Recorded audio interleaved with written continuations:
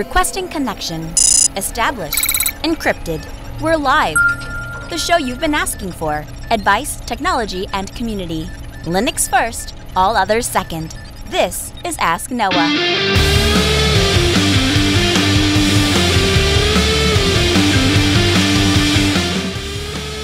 Live from Multispeed Technologies, the Ask Noah show starts right now. This is the show where we came to do all the things on Linux they said couldn't be done and take your questions on how to do the same.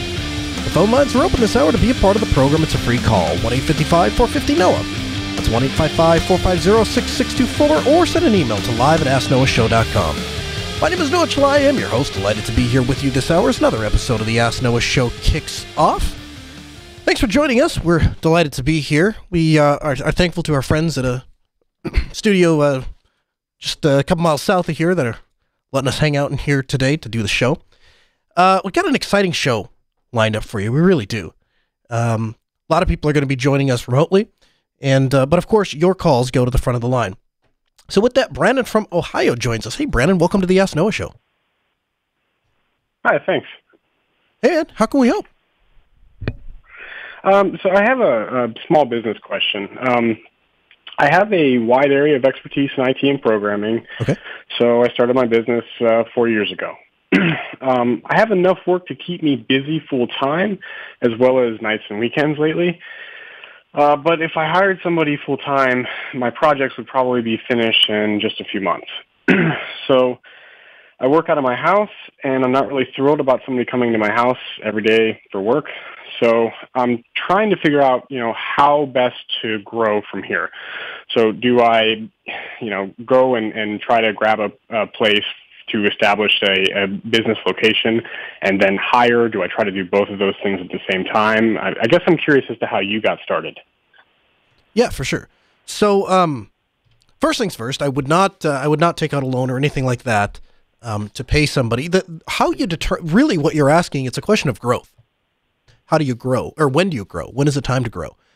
And so how you answer that question is, it's a math question, really, because what it amounts to is anytime you're going to bring somebody on, and it doesn't really matter what you pay them. It could be $15,000 a year part-time. It could be $30,000 a year. It could be $70,000 a year. It could be $200,000 a year. The math question is, do they bring in more money than they cost you? And so you have to get to a point in your business where you've got enough work to completely fill your time, plus completely fill their time, right? And so if I'm understanding where you're struggling, and I ran across the exact same thing, where you're struggling is, it's like, how do I work the full-time job of two people? Well, really, I have to work a full-time job of one person and then continue to work a part-time job all the way up until I get to a full-time job for a second person. That's kind of what you're struggling with. Am I right? Exactly. Yeah. And I went through that exact same thing. And I don't know that I'm not saying this is necessarily the best way to do it, but I'll tell you what I did. What I did was I looked at Altispeed Technologies. I said, okay, here's where we're at with this. The full-time work, the actual day-to-day going out and installing access points and fixing networks and repairing POS systems and all of that, that's stuff that anybody can do. I can train anybody to do that, anybody that has a skill. And so we hired somebody that was with us very early on. He started doing some part-time stuff. He was in college at the time, and he started doing some part-time work, which allowed me to free up a little bit of my time. We were kind of splitting the full-time job half, so each of us kind of had a part-time job. And then eventually what I did was, when I brought him on full-time, I went to more as an administrative role type thing. And so what I started doing was I started dealing with sales and customer relations and quality control. And so my job day to day at that point was, I would go to these clients and I would ask how things are going. What can we help you with? What do we need to change here? Where can we serve you? And they'd say something like, well, actually, now that you're here, there is this one thing that we need done. And then I would pass it off to, the guy's name was Matt. I'd pass it off to Matt and I'd say, could you go take care of this? And then he would go in there and take care of that. And that's kind of how I made that transition. And then, of course, as we continued to grow from there on, it was easy. We either brought part-time people on as we had part-time work, or full-time people on as we grew to full-time work.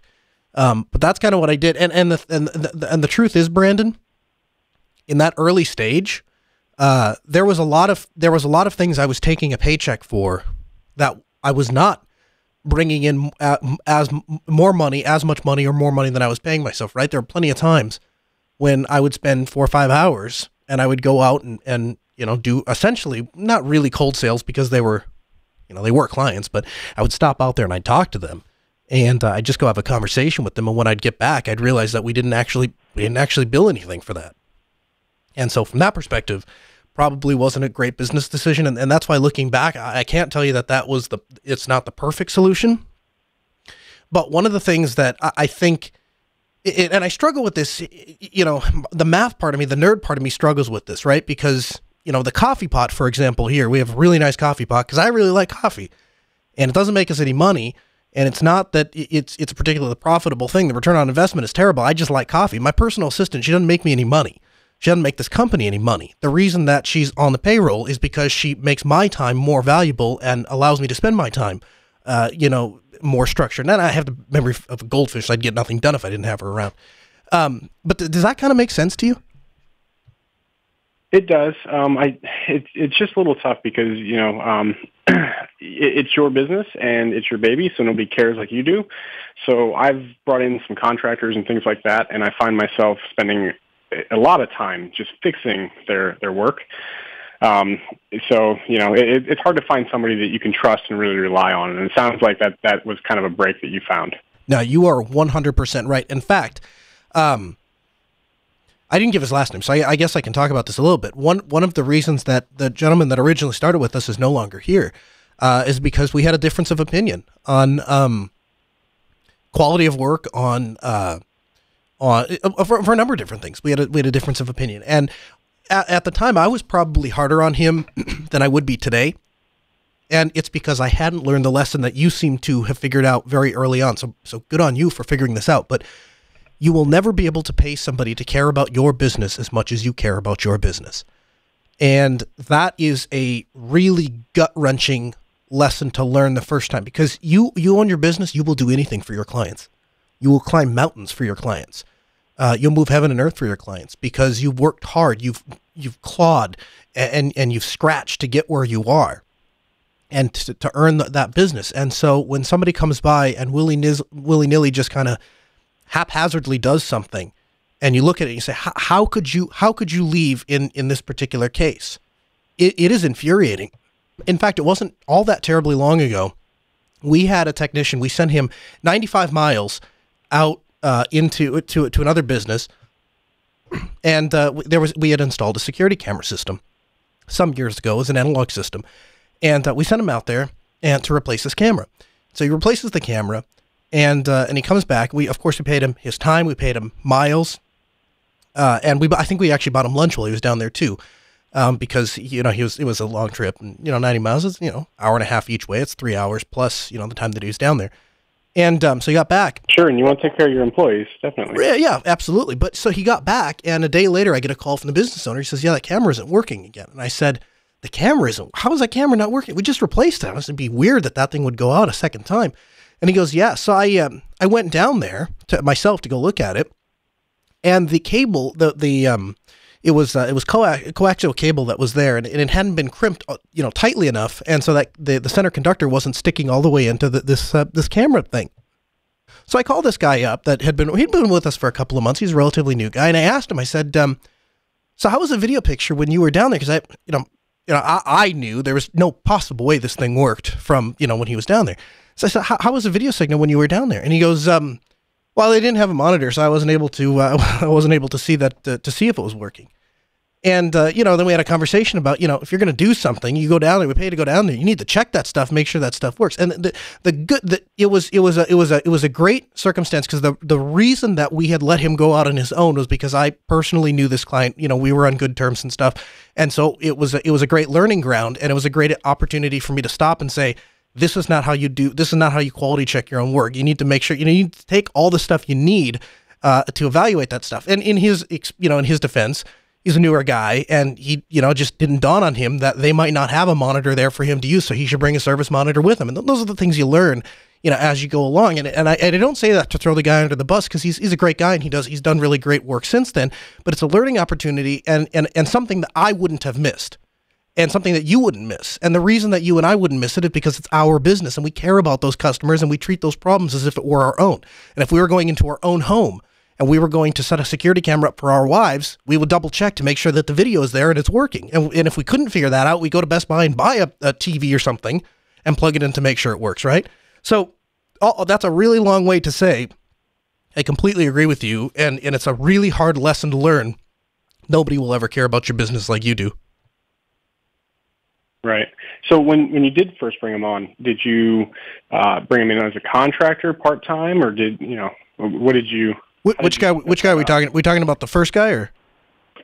First guy, yeah. Yeah, first guy. So yeah, it's an interesting story. I'll go ahead and admit this on the air, and hopefully I don't get myself thrown in jail. But the very first time I had him start working, he was doing part-time work, and I was just paying him under the table. So I was just giving him, I'd say, hey, there's a guy over here, and at that time we were doing really, really small stuff, like installing people's printers and fixing people's websites, and if a desktop went offline or somebody wanted their Wi-Fi password changed, just simple stuff like that.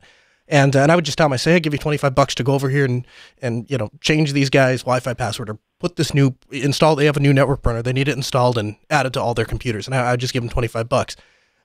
So here's the rule of thumb when you're paying people as contractors. So there are two ways to pay people. You may know this, but somebody else may not. You can either have somebody as an employee of your company, in which case you have to have all of the necessary requisite things that the state and the federal government require, like unemployment and workers' comp, and you have to withhold Social Security and all of these kinds of things, right? The second way that you can employ somebody is with what we call an independent contractor. And with an independent contractor, essentially the way it works for tax purposes is you just give them a lump sum of money, and it is on them to figure out all the taxes for themselves. The company doesn't deal with any of that.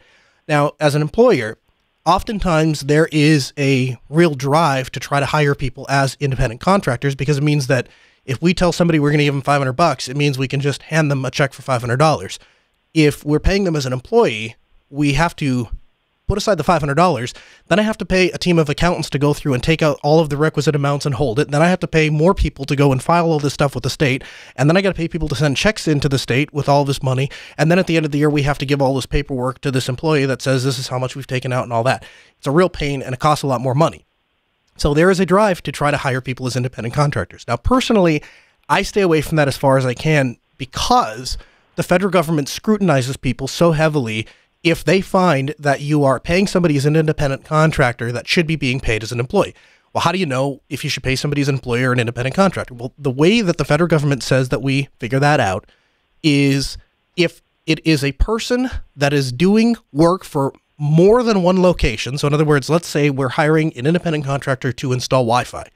If they install Wi-Fi for more than just Alta-Speed Technologies, then they can be considered a independent contractor. They're not just working for us. They have their own business. They're doing their own things. Now, if I hire somebody to install Wi-Fi, for example, and the only place they ever get any money is Alta-Speed Technologies, and the only thing they ever do is install Wi-Fi access points for us, they are not an independent contractor. The only exception to that rule is if it's some oddball thing. So, for example, if tomorrow I wanted to hire somebody I'll give you an example. We hired somebody to tune the board that we use for broadcasting here for the Ask Noah show. Now, this is not somebody that he's aware of auroral acoustic sciences, but it's not his job to go and tune broadcast consoles. That's not what he does on a day-to-day basis. But we paid him as an independent contractor because it's not like we routinely tune broadcast consoles. It's just a one-time thing we needed done one time. And so we paid him as an independent contractor. But that, as a small business, if you can get away with doing that legally, that's what I would suggest you do, is pay people as an independent contractor, because it'll make your accounting much, much easier. Once you start getting into payroll, then you've got to start getting into doing quarterly reports, and it gets to be a mess really quick. So if you can, ask all those employees if they're okay being paid as independent contractors, and then hire people that will meet that legal definition. So in your situation, you're doing a lot of IT work, and it sounds like that's, usually that's on the road quite a bit. because you're not doing it from Right. a location. Right. Did you have a place of business that you started from, a building, or did you start out of your home and then bring people to your home to work with you, or how did that work? Yeah. So when I first started, I sectioned a corner off in my basement, and I took a table that I bought, like one of those picnic tables that you buy, like lifetime picnic tables that you buy at Sam's Club for $69. And I set it up in a corner of my basement, and I called it the Altispeed desk. And I bought a laptop on eBay for $75, and I set it on top of the Altispeed desk, and that was Altispeed headquarters. And then what I did for phones was I actually just signed up for a service that would forward. We would get the same number that we use today, actually, 402-2300. That's our local number, 701-402-2300. It forwarded all of those calls to my personal cell phone, but the number that would show up on my caller ID on my cell phone was 2300, so I knew it was a business call. And there's a funny story that actually goes along with that. One of the first service calls I ever did for a business, I answered the phone. I said, Altispeed Technologies, how may I help you? And she says, we need some work on our website. We need some help with our website, and we've got this web server that's here, and it's not functioning. And we tried calling our normal IT contractor, and we couldn't get a hold of them. And so we did some Google search. We came up with your name, and we were wondering if you have anybody that would be able to stop out. And pretty early on, I think it just kind of came naturally to me that I should always treat my business larger than it actually was, because it just made me it just sounded better, right? It sounded like there was more sense of a security for the client. And so I'd never use the term we. I never used the term I'd always use the term we. So I'd say, yeah, we'll see if we can get a technician out there. And so I hung up the phone and immediately got in my car and drove myself out to the location. And I walked in and I said, our service dispatcher, which of course was me at the time, gave me a call and told me that you guys had an urgent issue and you needed somebody out here right away. And she goes, okay. So she shows me the problem and I fixed it. Later on, I get an email back from her, not to know at altispeed.com, but at support@altispeed.com, which is where the invoice was generated from and sent from. And she said, your technician that you sent out, the gentleman named Noah, was very polite, and we really appreciate having him out here. And we have some other things that if he would be able to do, but we'd like him specifically to come out. And so I wrote back from the support@altispeed.com, said, absolutely, we would love to send Noah back out to you. Let me know, and so that she gave me the details. And over the course of a couple of weeks, I would go out there and do all of these things. And finally, probably 6 months in, she called on the phone. She recognized my voice. And she goes, oh, you're answering the phones today. And I said, to let you know, there is nobody else. I do everything here. I answer the phones. I send myself out. I go do the work. I come back. I generate the bills. I send it out from you. I take the checks to the bank. I deposit them. I do the payroll, and then I pay myself. I do everything. And that's how it was for a long, long time. The first, 2009 we started, and I think I did all of every single thing up until like 2011. And that's when I got involved with this college kid that was doing stuff part-time for me. But yeah, when you're starting out, small business is just that. It's small business, and every single dollar matters, and every single client matters. And so as you grow, then I still to this day, in 2018, we're in a very, very different boat today than we were back in 2009. I still appreciate that though, man.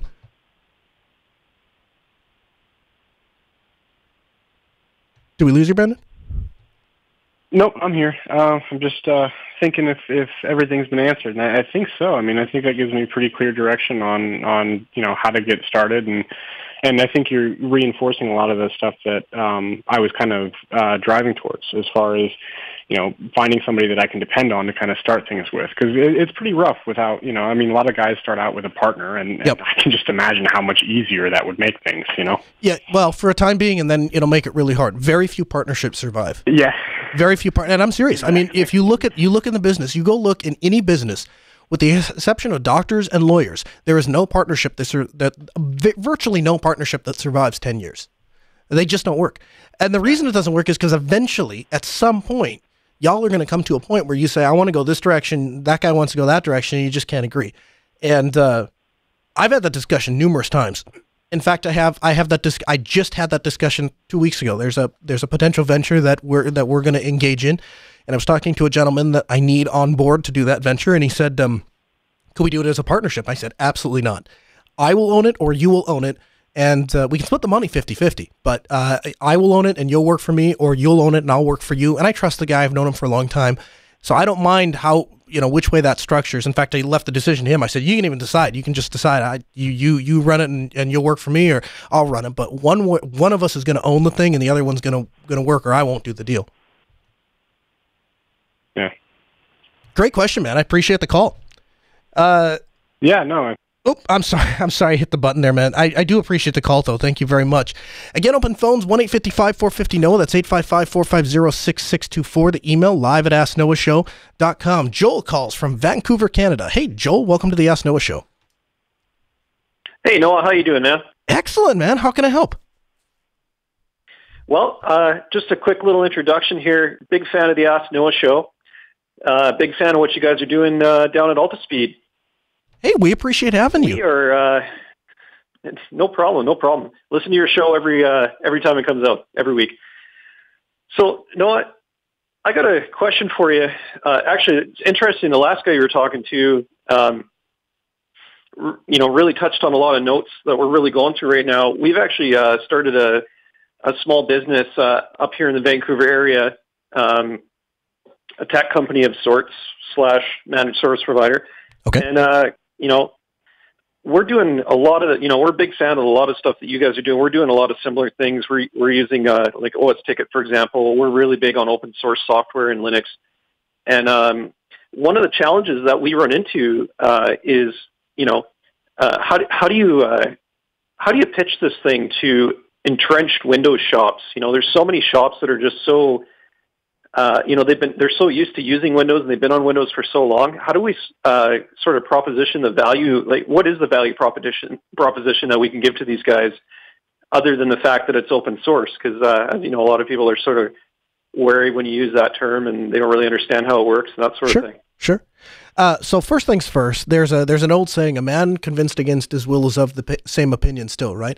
So modern English translation, you can't really force anybody to do anything, right? If they're convinced that they're convinced something's right, you're just not going to convince them.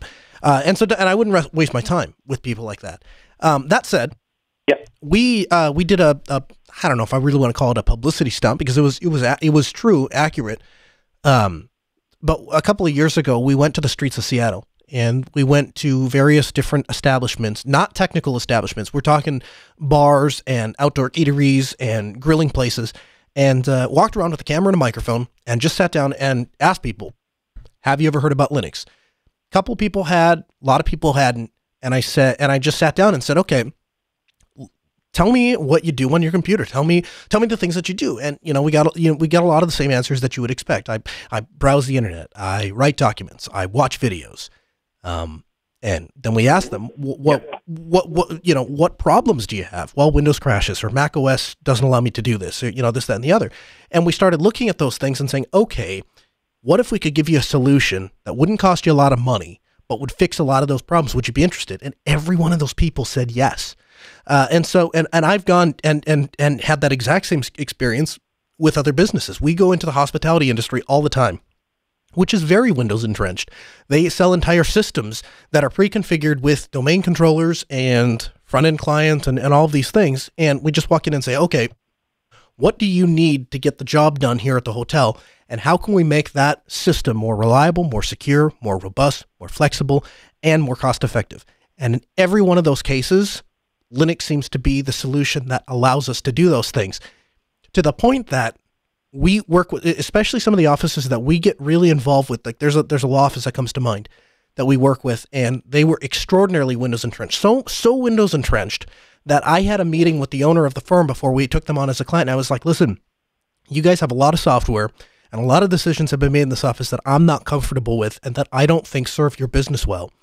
And I need to know before we sign that I have a commitment from you that you're going to give us a certain amount of latitude to swap some of this stuff out, because as it stands, I can't I will support you as best I can. And if problems come up, we will honor the terms of our contract, which, without getting into the details, basically says if anything breaks, we're going to fix it for free after you pay us our monthly fee. I'll honor that to start out. But as those problems crop up, I want the ability to fix those things.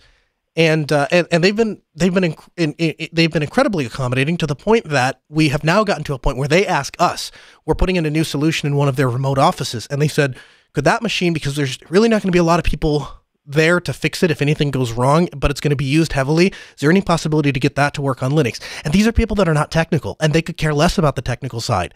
They just need their business to work. And as we've been able to demonstrate time and time again, that Linux just does this and does it great. So to answer your question more specifically, how do you actually sell this stuff?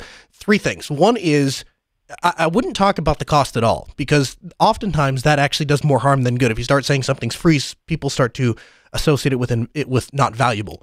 But I would give demonstrations. Look at this. Sit down and look at this. And when they start to see that, you get the big bar along the side as it relates to Unity or GNOME, they start to see that Firefox familiar logo. They start to see that Chrome familiar logo. Those are the kind of things that are going to draw people in and say, okay, that does make a lot of sense to me. That does look easy to use. That does look like it's more smooth than Windows. And then on top of that, then you start to stack on, well, also, let me explain how SE Linux works. Let me explain how the firewall system works. Let me explain how it doesn't allow execution of random binaries without elevated privileges. And you can start to explain all of those things and incorporate from a security aspect on how that grows. And then you can start to sell the side part, the side attack of vendor lock-in. Well, we don't, you're not going to experience vendor lock-in. There is a lot of choice in this ecosystem, and that's going to allow your business to grow unhindered and without having to write a check at every turn. And when you start getting in that, you can, it's a three-pronged approach, but you can attack the front end side, the people that actually have to use the stuff, the business side, the people that actually have to make this decision side, and the accountant side, the people who actually have to write the checks for this stuff. And when all of those start to move in one direction, you'll find it very, very easy to convince people to say, I'll throw the rag in with Windows.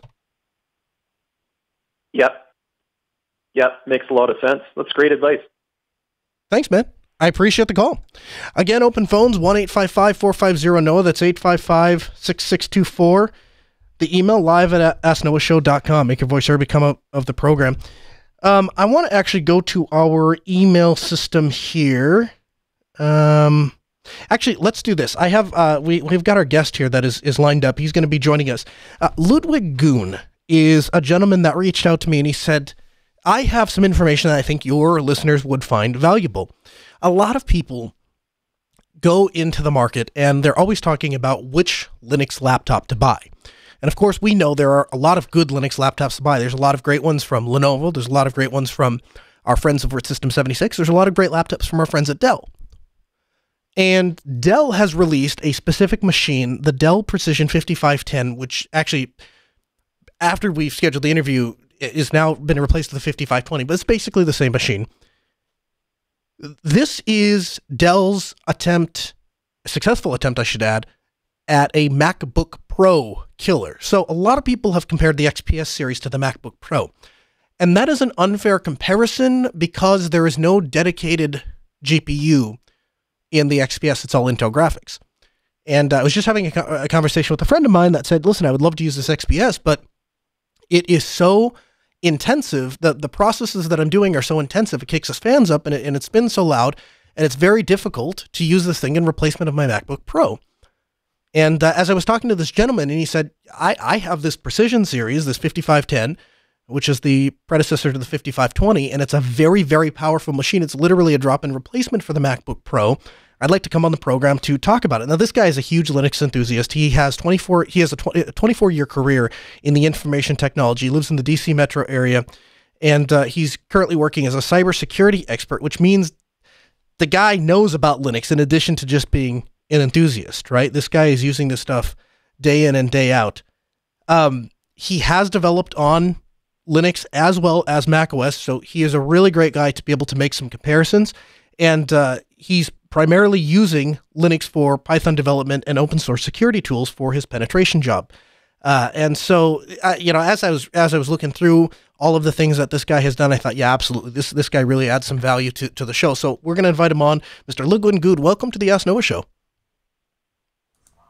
Hello, can you hear me? I sure can, sir. How are you? Awesome. I'm doing good. Thank you for having me. Yes. Really appreciate it. Thank you for taking the time to be here. So, give me the 15-second elevator pitch, as it were. You're shopping for a laptop. You've used Mac OS, you've used a MacBook Pro, so you are familiar with what good hardware feels like and acts like. What drove you to Dell? What drove you to the 5510? Well, my 2012 MacBook was aging, and we had, basically, or I had actually just swapped out the hard drive and the memory and things like that, and I felt like after listening to a lot of the shows, especially Jupiter Broadcasting shows network, I felt like it was time to look for a replacement, and I really wanted it to be all Linux. So I was paying attention to System 76, to Dell, and to a couple other ones as well, but the Dell won me over in the end. A lot of people would tell you that development, security, penetration testing, all of those things could be done on a MacBook, on Mac OS. Why Linux? Why take a chance on Linux, especially for that amount of money? I mean, the 5510, now the 5520, it's not a cheap machine. You could buy a MacBook Pro for the same amount. Why the Dell? Well, a lot of the tools, especially wireless tools, really run better natively on a Linux instead of trying to run through a virtual machine. They're not necessarily supported directly on Mac OS, and as Mac OS begins to distance themselves from using things like X server, so they use X Quartz as their X server and things like that.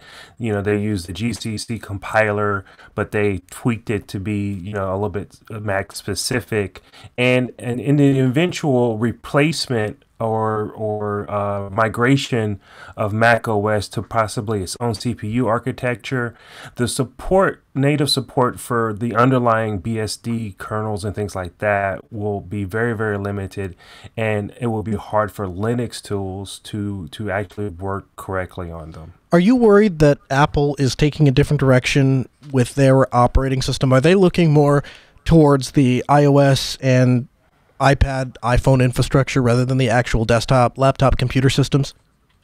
Not at all, because I think it gives Linux and operating systems like Linux a better chance to survive, actually, and to actually thrive. So I like Mac for what it can do, what it does. It's basically a creative type operating system. You can create content very easily on a Mac. You can now do that on Linux, as you demonstrated at Southeast Linux Fest and things like that. But but for the most part, you and Chris, of course, for the most part, no. Let them go in that direction. That's where they make their bread and butter. They've been very successful with it. If I need a powerful photo editing software or video editing software, the Mac is still in consideration. But guess what? There are a lot of other great open source tools out there that can fill the requirement. So you brought up Southeast Linux Fest. I don't. I'll try not to break my arm reaching over too far to pat myself on the back. But what he's talking about is, this year at Southeast Linux Fest, we took an all-Linux system. We took feeds from every conference and presenter hall, and we streamed all of those live using Linux and Linux hardware. Brought that back into the studio over here at the Ask Noah show. We did some processing to it. We sweetened up the audio a little bit, and then we sent it back out. And it's something that no other conference has done to the scale and to the way that we've done it. And it sounded absolutely fantastic. And I have used, and now Lagoon is using that as an opportunity to say you can do creative things on Linux, which is, I mean, it's always been somewhat of a kind of a ridiculous argument, because I've been producing stuff on Linux since 2015. This entire show has been produced on Linux, has been since day one. I've never even considered using anything else, and I've never really had a problem. I think this show sounds better than most of our competitors that are using proprietary alternatives. So, and I'm not even in the studio today. What operating system did you? I mean, obviously some form of Linux. What form of Linux did you use though? What distro did you use? What version? On the laptop or in general? Well, both. Give me both. What was your preference, and then what did you go with on this laptop, if they're different? Okay. So as of now, I have not altered the original operating system. It is Really? Ubuntu 14.04. I do plan on upgrading the operating system. I did some research, especially I actually had some conversation with Barton George. You had him on the show before. The actual upgrade to Linux, to Ubuntu 16.04 is not necessarily supported on the 5510. So, but they say, hey, throw caution to the wind. It should be all right. It should Right. go. So, I was delayed. Hold on a second though. I'm sorry. Go ahead. No. I just want to make sure I understand this correctly. You're using Ubuntu 14.04. That's fine and well. It's the LTS. It's supported for 5 years. So, 15, 16, 17, 18. So 2019, right? We've got updates for. That's fine. But you didn't reinstall the operating system that Dell shipped it with. You kept that operating system. That is correct, because there were some drivers and things like that I was concerned that I would not get if I use Ubuntu 16.04 or perhaps even now 18.04. So I wanted to make sure that Dell had some type of repositories available to support the laptop, and that's what you're going to get when you look at the developer series of laptops from Dell, is that they really kind of stick the repository to the one that they've issued with the laptop. They necessarily, from what I can tell, don't necessarily recommend upgrading to the latest and greatest, right. Because of that. No, you're right, and I'll give you a specific example if anybody's looking for it. Is the trackpad drivers. On the stock Sputnik install of Ubuntu, it supports resting your thumb on the trackpad. No other Linux distro that I have ever used, up to and including if you reinstall stock 14.04, 15.04, 16.04, whatever, on these Dell laptops, will actually support resting your thumb on there. That's just one example of many. There are some downsides, though. So with the Dell specific distro, the super key does not work to activate the Unity the Unity launcher menu. Have you found that to be an issue at all? Yes, I do find that to be an issue. Mm. Did you go through and, because it's a pretty, if you Google it, there's actually a pretty simple fix for it, and there's some legal reasons as to why they had to disable that. Did you bother to do that, or were you like, I can just click on the button? No, I could just click on the button for now. So again, to finish up your question, my Sure. overall. I had bought one of the things I really like about this is that it uses the NVMe SSD versus the traditional SATA SSD. So I really like that. That was the default drive. The hardware supported it. I really like that. That was a differencing factor from that versus the XPS series of laptops, right? So Right. I actually bought one and was hoping to use it on I was going to build another Linux machine and have it NVMe compatible with the X299 chipset. But I said, you know what? I'll just take the $1,000 and put it into a laptop. That way I can dual boot Kali Linux and Ubuntu 18.04, and I can troubleshoot from there or fix it or configure it from there. And then if something goes really, really wrong, I can just swap the drive back out and put it back in. So that's one of the major reasons why I bought this particular laptop. I love it. So the 5510 15-inch display, right? Yes. And you got 256 gig NVMe drive? Yep.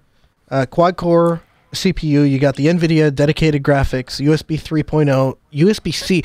That's an interesting discussion. Now, the USB-C on the 5510, that is a true Lightning port, yes? I believe so.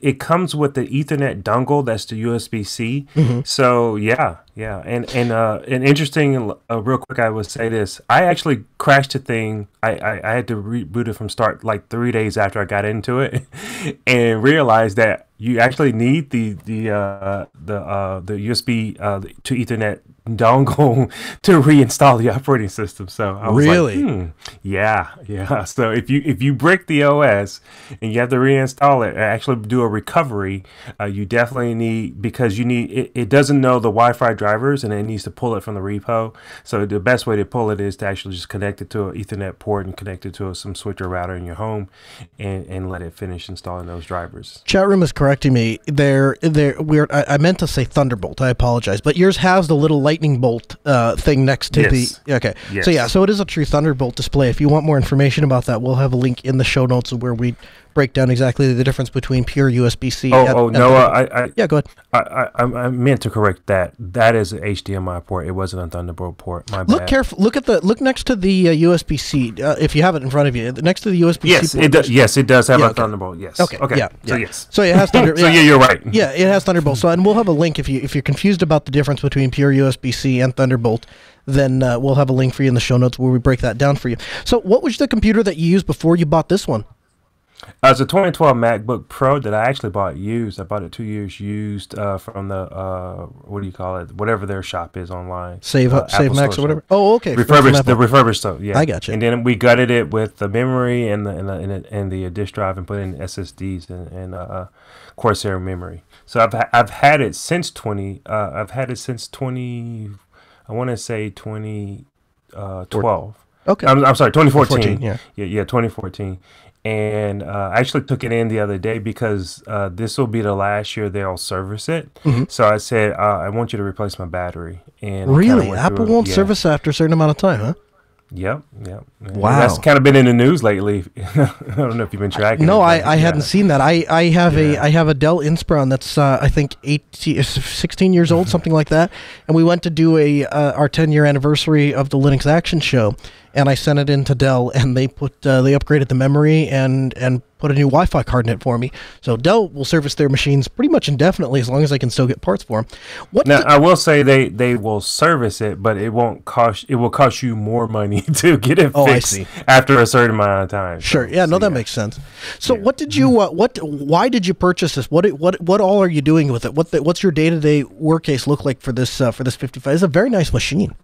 Yes. Actually, the display is gorgeous. I do want to say this. It's very thin and very light. It's about a pound and maybe a quarter lighter than my MacBook Pro. Wow. And I really like it as far as the style. The keyboard actually is almost identical to that Mac.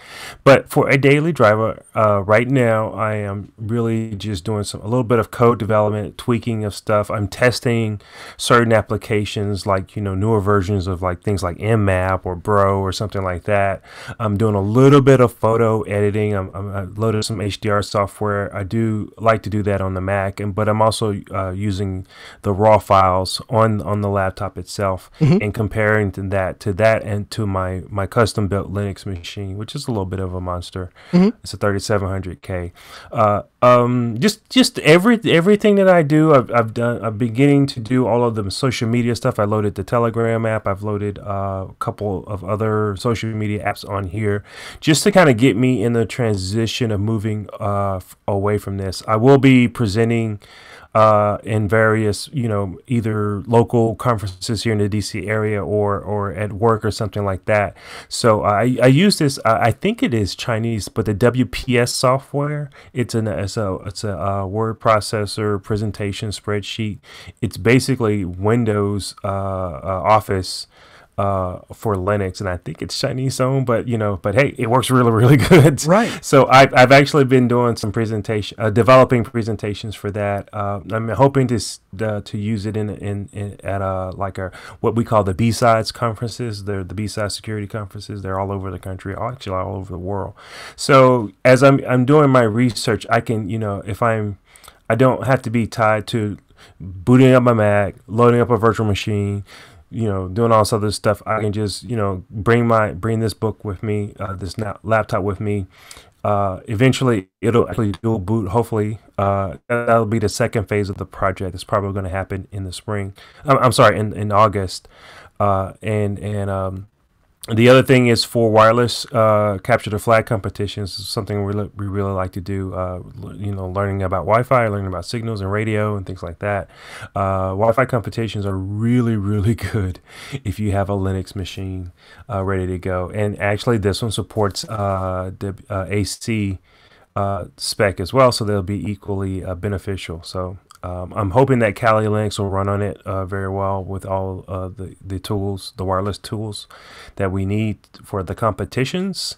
So that I'm going to swap the NVMe out here basically probably next month because the B-Sides DC conference will be in October. That's awesome.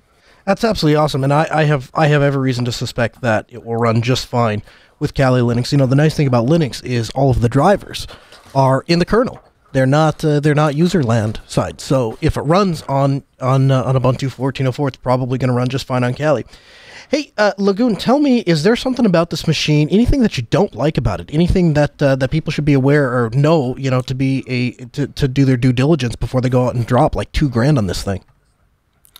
Well, There are two things, and one I just discovered when I was setting up for the show earlier.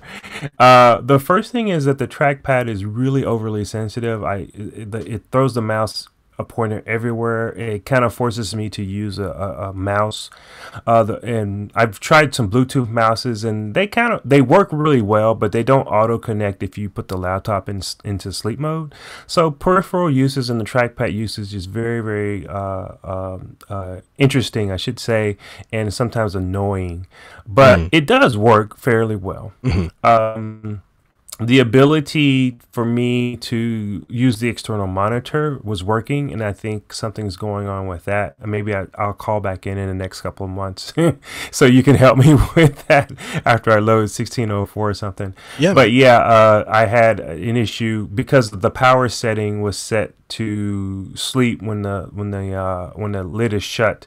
If you use it if you hook up an external monitor to it, it just won't connect. So you have to go in there and turn it off and make sure that is not in sleep mode. And then I had some issues getting the NVIDIA set up to say use the monitor as the main monitor because I want to keep my my book closed. I don't want to use it as a second monitor. So there are some convenience issues, I should say, that I've seen so far.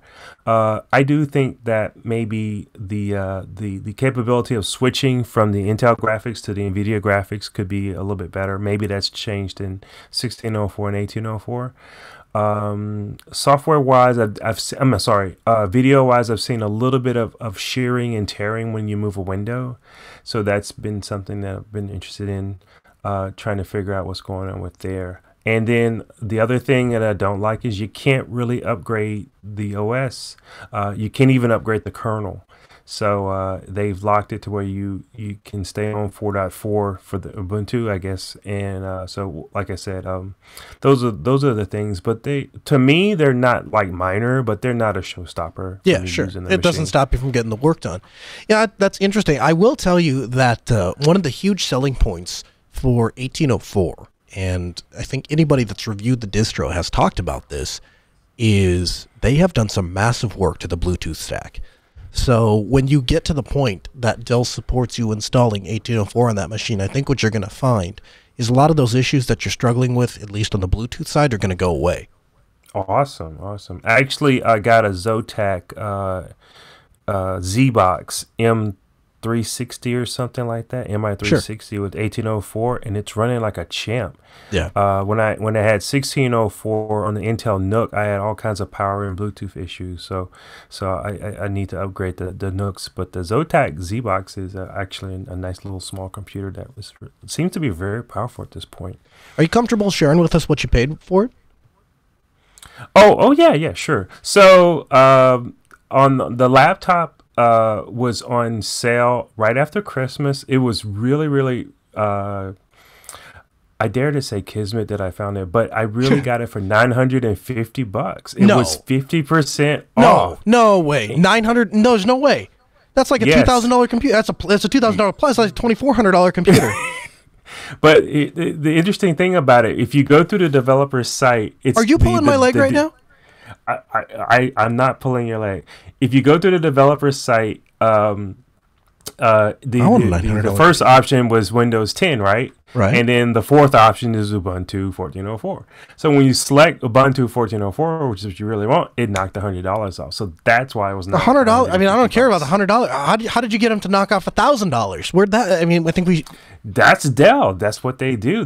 I guess they saw that the writing was on the wall, and they were going to come out with the next generation and the generation after that, and they just kind of super discounted it. You know, I got 20% off my ThinkPad because Lenovo screwed it up 4 times. 4 freaking times. And I thought I got a good deal. You got Dell to knock off 50% off that thing? Man, that is a great deal. More than 50%. Well, it was. So I would suggest to you that when the end of the year comes around, maybe the 50 divided 20 will be 50% off. You know, at that time of the year, you just order it in January for 50% off. Because when I was talking to you about the show, I actually looked at the prices of the other ones. and the 5520 and the 5530 that just was recently announced. So yeah, base price, it's still, like you said, about $1,500 for the default configuration. So right, you know, it's right. like, You've it sounds like you've decked that thing out a little bit. So talk to me about the 5520 and 5530. If I'm in the market for precision, what is the advantage of the 5520 or the 5530 over what you have, the 5510? The advantage is, one, the display. I think it does have a higher resolution. I think it's 4K that they advertise as a base model. They still offer by default the a rotational drive, which was stunning, because I could have sworn when I got this one, the NVMe was the default drive. The of course, a higher CPU support, higher memory support. I think they're on the Q series or the HQ series. I'm sorry, they're on the 8th generation mobile processors for the 5520 and the 5530. Aside from that, these series, the Precision series, have the Infinity Edge display. I have on the other newer developer series. They do not have the Infinity Edge display, so I was kind of disappointed in that. I thought they would make the Infinity Edge display standard across a lot of their laptops, but they only let that be for the 5510 and the XPS. So it's like, ooh. I wonder if they just can't fit all of those electronics, and if they need more to dissipate more heat. If you've got this display that has dedicated graphics and all that, I wonder if they just couldn't fit that in a chassis that small. Yeah, and I think the other thing is that they actually, I guess people rallied and said, we really want to have an Ethernet port. We don't want to have a dongle. So the machine's going to be thicker because it has to have an Ethernet port in it. So on the 7530 series, there's an Ethernet port in the middle, in the back of the laptop, which I thought was kind of annoying because it makes it look like a little wedge now instead of a flat, beautiful machine. So yeah, but you know what though? I tell you what, I would take, and I hadn't looked at the 7530, so I'm just looking at it now, and this is a great looking machine. This may be my next machine, if only because I absolutely have to have a wired Ethernet jack for my day job. Yeah, and Lenovo tried to split that. They tried to split it by just saying, well, we're going to give you a dongle. It'll be a proprietary dongle, but it will pass through the MAC address of the computer. And that is great. I'm really happy that Lenovo thinks that there's a lot of security in MAC stickies on switches, and so that's still a thing that we do in the business world. I'm glad that they think that, and I'm glad. Yeah, and I thought that the purists like you would like to have the old stuff. If you get an RS-232 port, you'd be you'd be on it, right? I don't know if you're joking with me or not, but the truth of the truth of the matter is, man, we do a lot of Cisco Catalyst switches that all have serial ports on them, and I do carry a serial dongle with me because I have to be able to do that. Yeah. The other day we had this $75,000 mass storage drive, coincidentally from Dell, and we still couldn't get the serial port to work. But we had to go hunting around the entire building to find a computer that had a serial port on it. So that's absolutely awesome, man. I love this. I love what Dell is doing. I love that every time a machine comes out, it seems like they make it better and better. I love that Linux is becoming more accepted into the mainstream, and I love that there are people like you that were Mac users that were using the MacBook Pro and have looked up and said, all right, it's time for me to buy a piece of hardware that respects my freedom, that respects my privacy, and that uses an operating system that I can fundamentally grow with. And all of the tools that I really need are there. I just have to be willing to use them. So, more power to you for being able to do that. People want to find more about Lagoon. Where can they go? Actually, I'm on LinkedIn, Ludwig Goon in the DC area. I'm on Facebook. I don't really have a social presence because I'm so busy. Me and my wife recently had a baby boy, and so he's taking a lot of my time. I'm on the Twitters as Infiltrate, INFLTR8. If you want to holler, and if you have any other questions, I can give you my email, lagoon7@gmail.com. So that's me right now. I wish I had the time to do what you guys do at Jupiter Broadcast, but I figured I would contribute by giving you my life lessons today. And I do hope to see and meet you and Chris one of these days soon, hopefully at the next Southeast Linux Fest. I did plan on going, but something came up. And I was able to go, but hopefully next year. Yeah, I tell you what, next year is going to be the year to be there. Without patting myself too far in the back, I got a promotion. I'm going to officially be staff next year. I'm actually flying out at the end of the month to plan Southeast Linux Fest, and we are going to put together some really, really cool things. From a media perspective, I've got some really cool plans that I want to put into place. And so if you're going to be there, next year is going to be the year to do it. If you can't make it, I'm going to make sure that anybody that can't be there has an experience to remember, that you're going to be able to participate remotely, because we did a little foray into it, and it turned out to be huge. Everybody really liked it, and we're going to double down on that this year. Back to the phones. Again, you can join the program, 1-855-450-NOAH. That's 855-450-6624, or send an email to live@asknoahshow.com. James calls from Idaho. Hey, James, welcome to the Ask Noah Show. Hey, Noah. Sir. I'm going to kill the radio. I haven't switched over the new Ubuntu 18 yet, but because I'm in testing, but they tell me that the GKSU is no longer a thing. Is there going to be something that replaces that, or? Yes, there is. The replacement for GK sudo is something called PK exec. So it's all being done with PolicyKit now. But the basic premise is still there. They've just, it's been augmented for security and updates and, all that good stuff. Yeah, I'll have to find that information, unless you feel like mail me a link or something. Yeah, I can do that. I'll have a link for you in the chat room. Absolutely. Yeah, because if you have time, I'd like to know, probably off there,